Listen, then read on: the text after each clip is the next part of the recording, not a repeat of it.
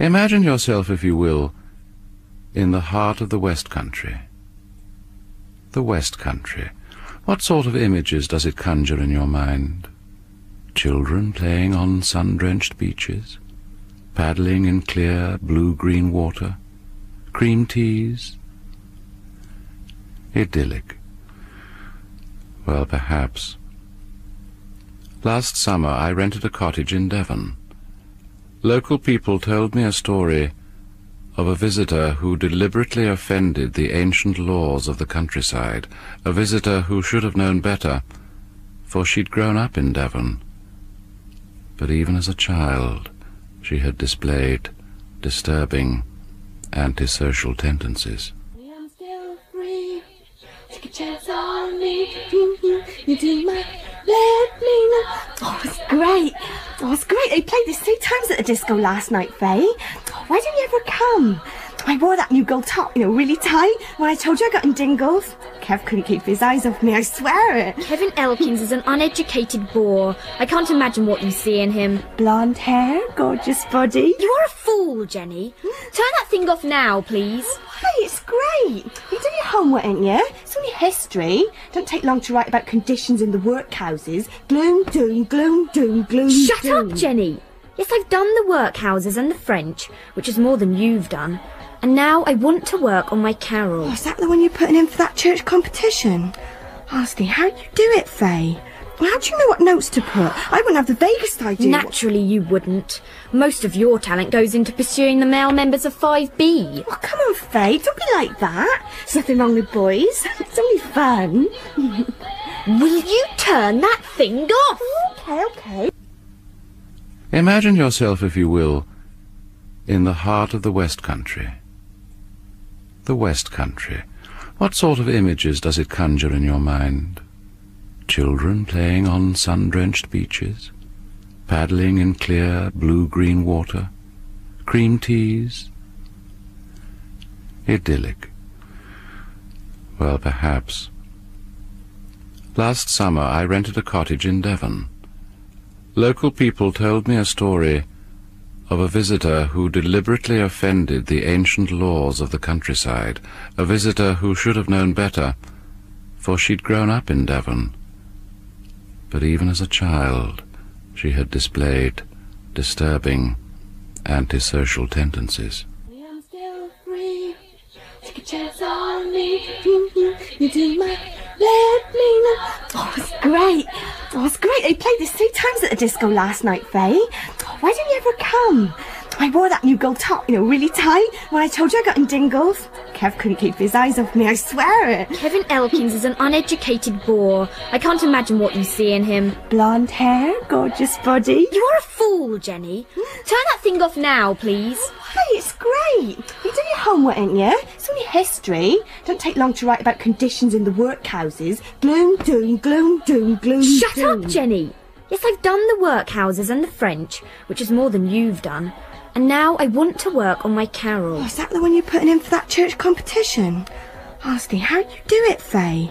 Well, how do you know what notes to put? I wouldn't have the vaguest idea. Naturally you wouldn't. Most of your talent goes into pursuing the male members of 5B. Oh, come on, Faye, don't be like that. There's nothing wrong with boys. It's only fun.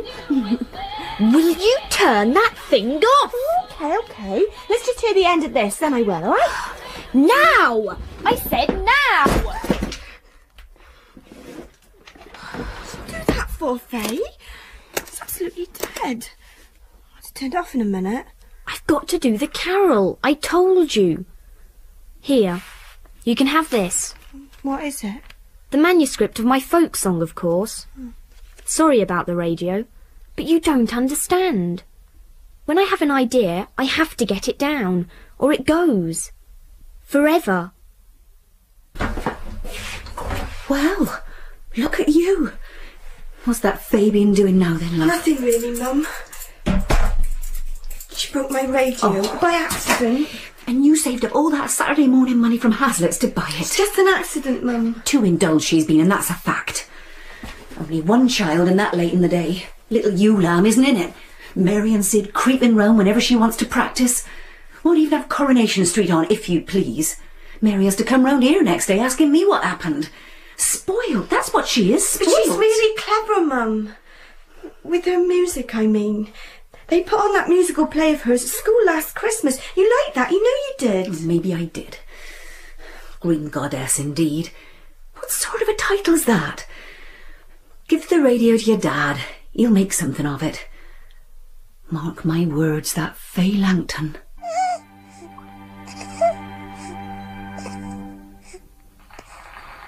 Ah, special that, eh, Nicola? That Fay Langton? Yeah? I suppose that is her stuff you've been listening to. No, the reason you'd be tuned into Radio 3, is there? Oh, you think I'm an absolute moron, don't you? You know what I think about you. Oh, there. No, just a bit worried that noise would curdle your milk. Oh, honestly, Paul. Looks as if she drinks curdled milk, doesn't she? Yeah. Now, come on, darling. You drink up, then I can get up. Actually, I think she quite liked the music. Oh, look, she's smiling, aren't you, Nicola? It's more than her father does, then. Let smiles win.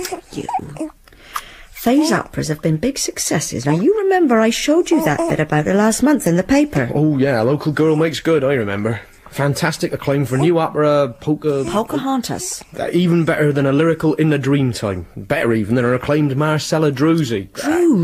That marvellous young British woman composer. And who listens to them all? Not ordinary people. It's just tuneless mush. It's great music. I don't understand it really, but I know it's good. They wouldn't put them on in Covent Garden in Milan if they weren't good, would they? Anyway, you don't care one way or another about the music. You just don't like her. I scarcely know her, do I? You want some coffee? No, thanks. We was off that music college in London just about when we started seeing each other, and then we... Well, we started making babies. Bit too soon. Melanie must have been born soon after Fay left. Right. And I've even some vague memory of you asking her to be Mel's godmother. I even dimly remember her accepting, and then failing to turn up at a christening. Like a fairy godmother in reverse. Oh, Fay was busy. You'd hardly expect her to drop rehearsals when it was her first big work, could you? Just to come hurtling down to Exeter for a short church service and my mum's cream tea? Absolutely nothing wrong with your mum's cream teas. It's not that so much. It's just, well, she doesn't give a damn about Mel. Has she ever sent her a present? Or birthday cards? Did you get in touch when Samantha was born? Did she help? Oh, come on, Paul. She sent me a postcard from New York last Christmas when I told her I was pregnant again. Oh. And what did she write? Actually, it was quite funny for her. So, 3 children for you, 3 operas for me. I'll overtake you yet. And you reckon that's funny, do you? Well, it sounds a bit like jealousy to me. Oh, honestly, you got it wrong, Paul. She's just got lashings of artistic temperament. Right soft you are. Well, I'm not wasting more time whittering on about Fay Langton. I'll just do myself a bit of toast and I'm way off to bed. Heavy day tomorrow. Oh, Paul, it's half term. We said we'd take the kids down to the coast, to Lyme maybe. I know, love, I'm sorry. There's just too much on at the garage. All them holiday makers dash into Cornwall and breaking down on the bypass. I've got to get them going again, haven't I? I can't turn away good cash. Not with another mouth to feed. Well, can't John and Mr. Woodward cope? No way. Not tomorrow, anyway. It leaves off midweek, though. Wednesday, maybe, we'll go then. Oh, I'll believe that when I see it. Oh, OK, then. I'll take them to Mum's instead. Yeah, they love being let loose in that garden and mucking about in the stream. And your mother can drool over Nicola to her heart's content. Oh, dear. Have a good lie-in, though, before you go. Wednesday, I promise.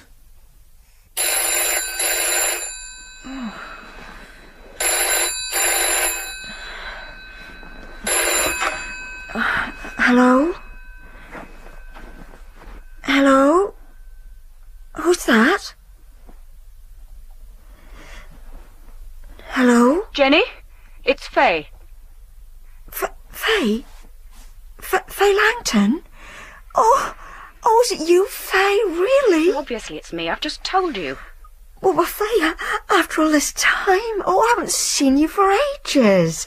It's funny, I was just listening to your Pocahontas last night. The baby really liked it. Did you realise I'd had the baby? Did you get my card? It's another little girl. Jenny, I'm in Minot Petherton, about 12 miles from you. I've bought a cottage here to work in. Listen, I want you to come and see me. Now. Now?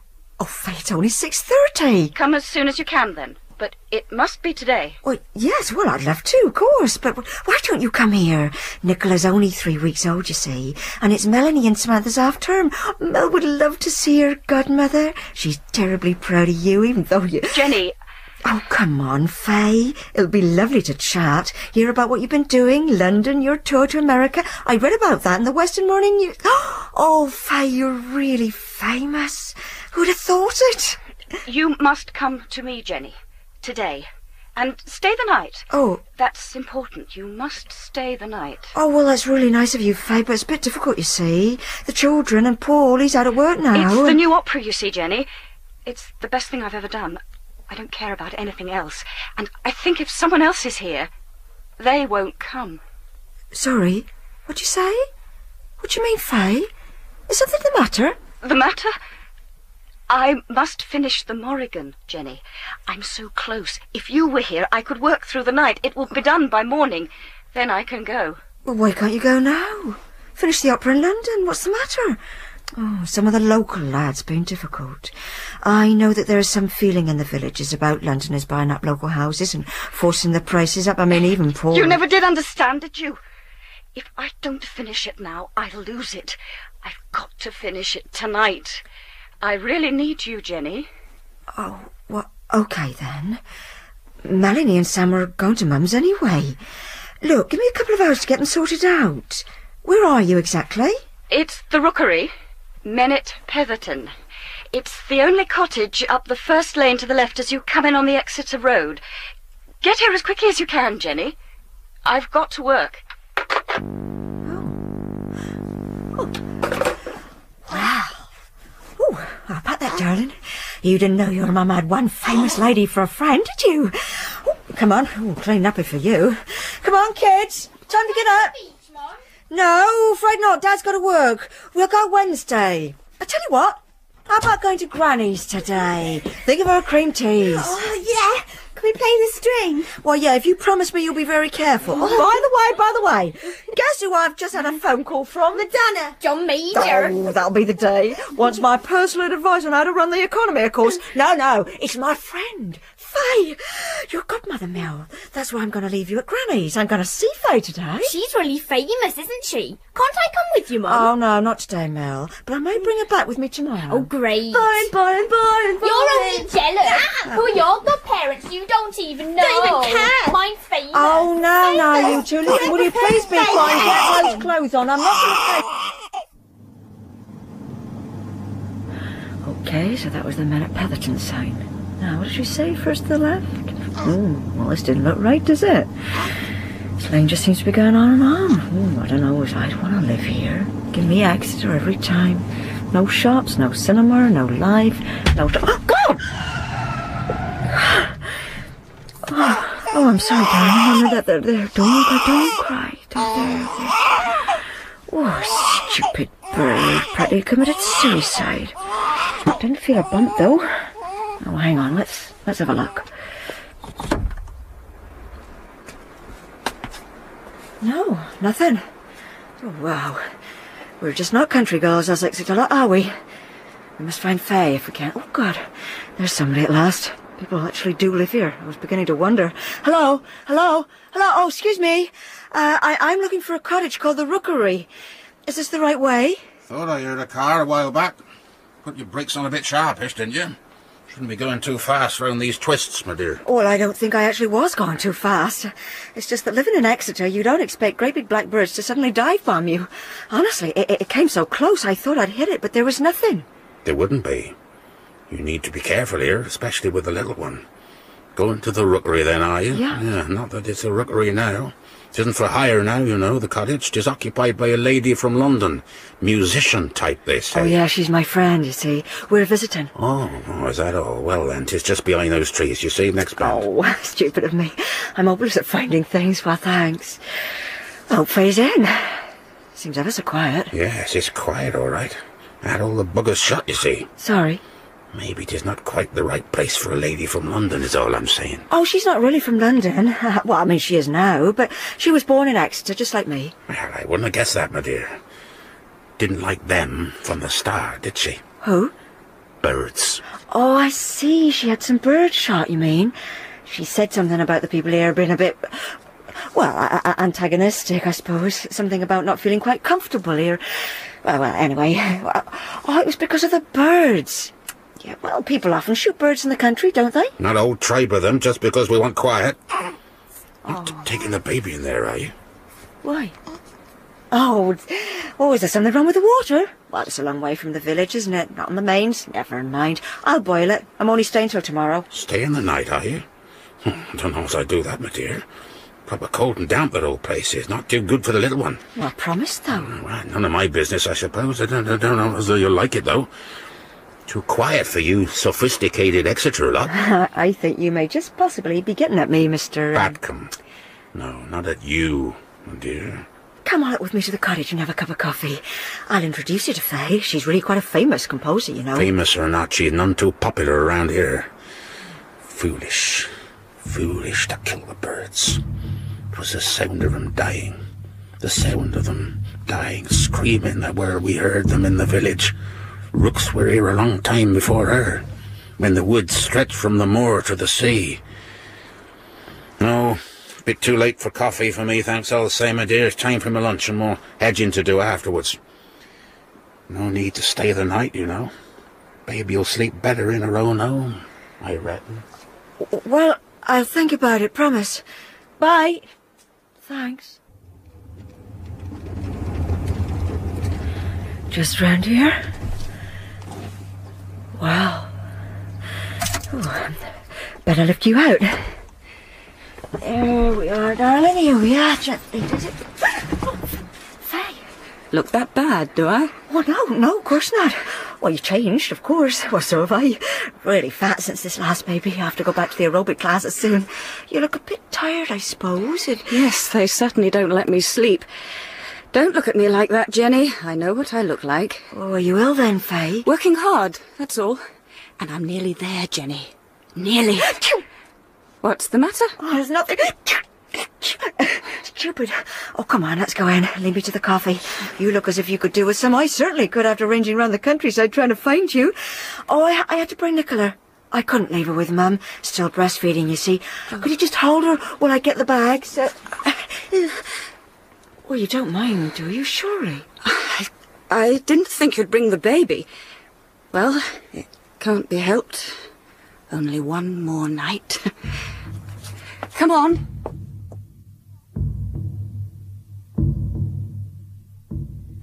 It's a bit run down, isn't it, Faye? Somehow I don't see this as you at all. Why did you buy it? A mistake. I thought the quiet for working. Ah, here we are. It was advertised in the Times. It seemed just the place to finish the Morrigan. So much noise in London.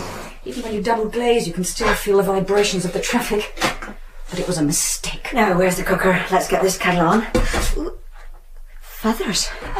Blood on them.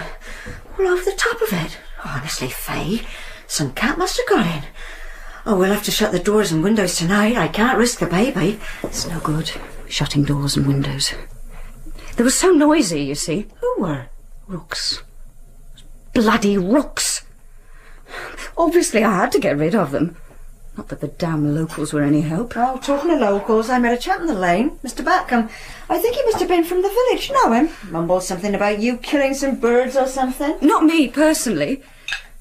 None of the villagers wanted to know. I had to get a firm from Plymouth in the end. 3 men with guns. And you wouldn't believe what they charged. Did you have to do that, Faye?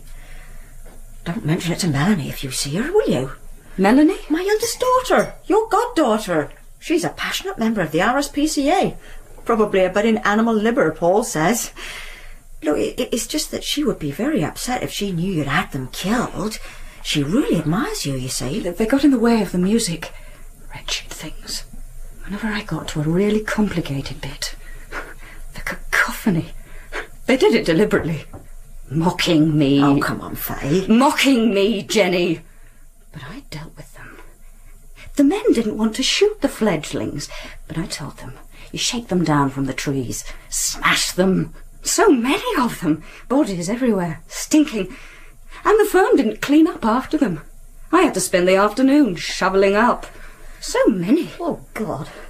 Honestly, Faye, how could you do such a thing? I have told you, Jenny. Do I have to go on explaining? It's none of your business anyway, is it? All right, Faye. All right, what's done's done, obviously.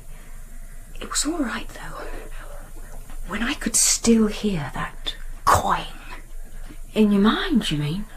Oh, Faye. I knew I could work the sounds into the music. The last great scene, Jenny, at the very end of the opera, when the Morrigan calls the ravens to her for the great attack on Cuchulainn. Who? Who's this Morrigan? It's a Celtic legend, preserved in early medieval Irish manuscripts, but it's pagan, really. The Morrigan was the dark goddess of battle, destruction, death. I'm going to have her centre stage in her feathered cloak, half woman, half raven. Oh, look, it doesn't matter, Jenny. It's all there in the opera. But it's the best thing I've ever done. The final great summoning. I can hear it. Well, nearly, anyway. Something's missing still, but I'm so nearly there. That's why I need you here. Oh. I'll make the coffee now. Shall I clean the place up a bit? Nicholas sleeps for hours. I'd have plenty of time. Certainly needs it. Ooh, look, more of those damn feathers. They flew everywhere. Dying, wounded. No, don't touch them, Jenny. I expect they're crawling fleas. And I don't want you to play housewife. You just stay in the same room with me while I work. When it gets dark, it's horrible watching what I do. Don't talk. Just sit. Read, knit, I don't care. Does that child cry much? Perhaps she should stay in the car. Oh, I'm not leaving her in the car, Faye. Honestly, the very idea. Oh, look, you needn't worry. I'll sit with you, Faye, if that's what you want. And you needn't bother about Nicola. She's a fat, contented young madam, far too well-mannered to cry in someone else's house. No, that's not it. No, that's not it. Now, come on, Faye. Look, you refused to come and eat supper in the kitchen, so I brought it in on a tray. Just take it. I told you, Jenny, I don't want to eat. It's so nearly finished. Just one thing missing. The summoning. The final great cry. She stands, the Morrigan, in her cloak of bloody feathers, and she calls the birds of night to her. Ooh, it's getting dark. Somehow you think the light will last forever on these May evenings, but it never does. Well, if you won't eat this, I'll just clear the tray then. Jenny, just stop talking! Stay here, please, you promised. It's so nearly done. They don't want me to finish this. They don't want me to have power over them. They won't let me get hold of the notes of the summoning. It must be frantic. Terrible. Like the way the rooks scream when you kill them, I suppose. Oh, Faye, I'm sorry. Look, I didn't mean that. No, that's all right, Jenny. Yes, of course. Of course, that's it. That's it. That's it. The raucous, dying, screaming. That is the summoning. God, Faye. Honestly, it can't be good for you to get so involved with your work. No, that's not it. Oh, God. More of those feathers on the tray now. Where are they coming from? I'm going to phone Paul. And I'm going to tell him to make up the bed and mill in his room for you. I'm going to warn him we may be coming in the middle of the night. Oh, don't leave me, Jenny. It's too dark. They're stronger in the dark. They'll stop me. Look, Faye, Nicola will keep you company, won't you, darling? It's only for a minute, Faye. No. Look, I'm going to phone.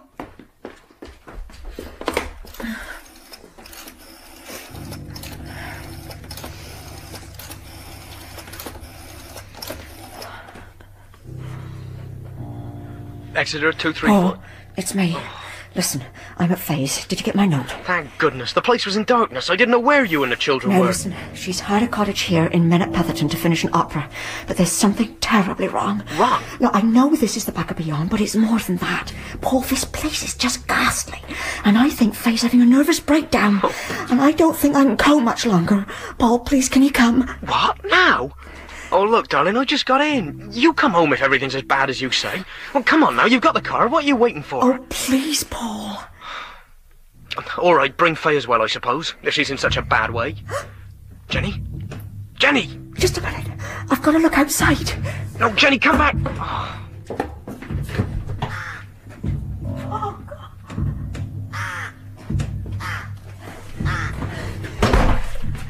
Paul, she said she'd shot all the birds, but But she can't have. They're there, outside, covering the trees. There's so many of them. I think they're waiting. Birds? What birds? Jenny, are you all right? Jen, what's going on? God, Paul, I don't know. They've slammed the door to the music room. Who has? What the hell's going on? What? They're breaking all the windows. And the baby's in there. Where is she? God, Paul. There are feathers everywhere. They're all spattered with blood. They don't want her to finish the summoning, to learn their secrets, and they want to punish her for what she did to them. But the baby's there. Oh, no. Jenny! Jenny! I must get it down. Onto the manuscript. The last notes. Got it. Got it! You couldn't stop me, you bastards! I beat you! I beat you! No! No! Leave the manuscript alone! No! You want revenge? An eye for an eye? Then take the baby! You don't want me! Take the baby! My baby! Please, Faye, just can't open the door! Faye, will you let me in? Will you let me in? Take the baby. Take the baby.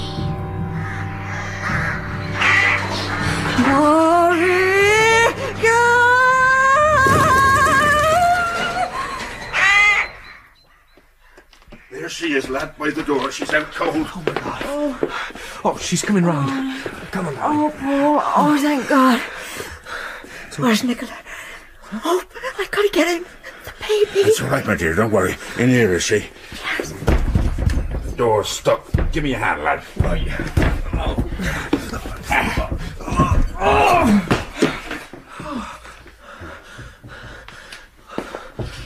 Oh, my God. Faye. Broken glass, feathers everywhere, covering her body, stuffed up her nose and her mouth. What are you talking about, Jen?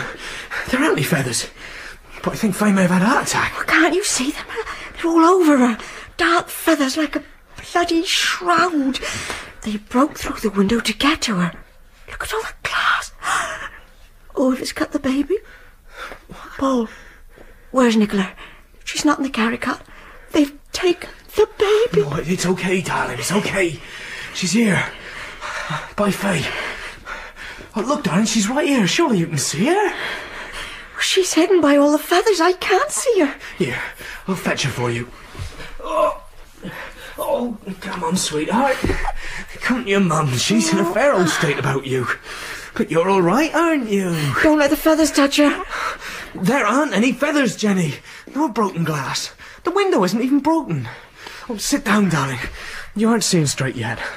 It's only bits of the manuscript. Faye must have shredded it to pieces before she fell. Poor girl. What can have possessed her to do that? Not Faye. She wouldn't have destroyed her own opera. It was the greatest thing she ever done, she told me. It was them. It was the ghost birds. Jenny, there aren't any birds. Oh, look, I'll go and phone for an ambulance. So hang on now, darling. Not much longer and then we can go home. They were here, in the hall, in the music room.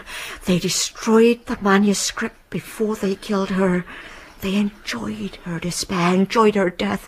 They're the servants of Morrigan. I believe you, my dear. Though I shouldn't try to convince your husband if I were you. Birds from the dark time they are. We know him round here. And your friend, well, I can't say I took to her, but there was maybe a bit more to her than I thought. Trying to protect little un like that under her outstretched hand. Faye, protect my baby. I heard her, Mr. Batcombe. Through the door, I heard her. She wanted to bargain with them, to sacrifice my baby for the music. But they showed more mercy than she did, didn't they? They spared my baby. Look, do you see? Here in her hair. Aye, I see it, my dear.